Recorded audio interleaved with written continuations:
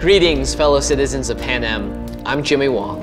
And I'm Ashley Adams. We represent District 9, whose bountiful harvest of grain helps feed our great nation. Naturally, we are also skilled at working with the flour we mill. And so today, the Capitol has given us the distinct privilege of sharing a special recipe with you.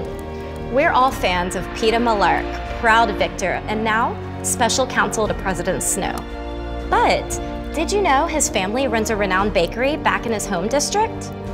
The Capitol has generously offered to share one of Peeta's precious family recipes with us all. So, grab your mixing bowls and ready your measuring cups because we're about to show you how to make Peeta Mellark's own apple goat cheese tarts. Depending on the district you're in, it may be difficult to find some of these ingredients, but the good citizens of Panem are endlessly resourceful, so we're sure that you'll find a way. Let's begin. To hit the ground running, we've already prepared the puff pastry dough. You can make it up to a day ahead of time. Roll out the pastry dough onto a floured surface. Then cut out 4 circles about 4 inches in diameter. And put 2 of the circles on a lined baking sheet.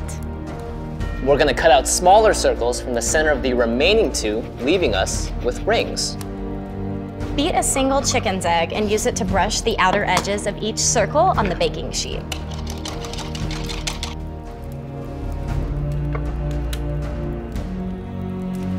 Next, place your pastry rings on the top of each circle.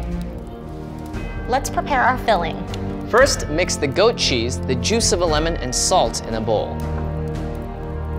Then, spread the mixture inside the rings of the chilled pastry rounds. Overlap your apple slices on top. Melted butter and a 1/4 cup of honey in a small bowl and brush that over the apples. Last but not least, sprinkle them with allspice. Now, if you don't have easy access to allspice in your district, you can replace that with a pinch of ground cinnamon, a pinch of ground cloves, and a tiny pinch of ground nutmeg. Now, it's time to bake them. Set your oven to 190 degrees. That's 460 for those of you that use Kelvin. And bake until the apples are tender and the pastry is golden. About 35 minutes. In the meantime, we took the liberty of preparing some of the other Mellark family recipes, such as pastries, cobblers, and rustic breads, which will all be offered as a gift to our local peacekeeper garrison. It looks like our tarts are ready. Ooh, those look wonderful, but we're not quite done yet. Drizzle 1 tablespoon of honey over each of the tarts.